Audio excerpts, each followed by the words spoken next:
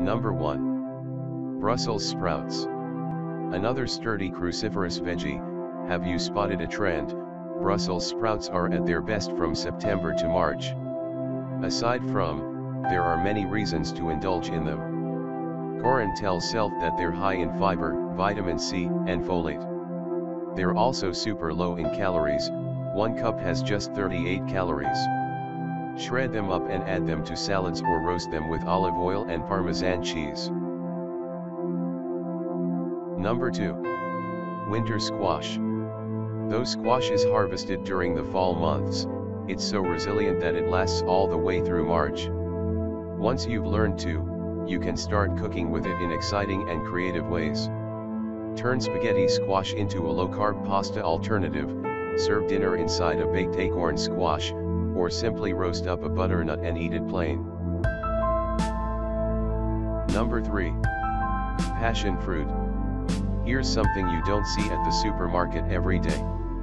Corinne tells Self that, though passion fruit isn't often associated with winter, it's in season in January and February. Unfortunately, it's a bit hard to come by.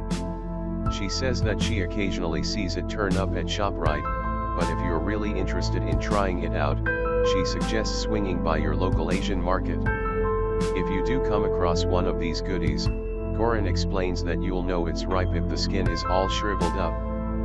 How do you eat it? Cut it in half, scoop the seeds out, and add them to your or eat the seeds plain, she says. Each fruit has 9% of the daily recommended allowance for vitamin C, and only 17 calories. Not too shabby.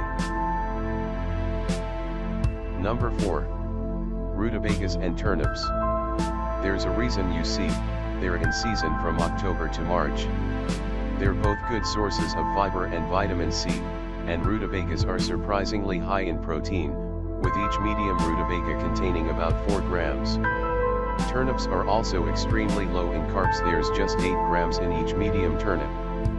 For this reason, Corinne likes to boil and mash them and serve them as a low-carb alternative to mashed potatoes.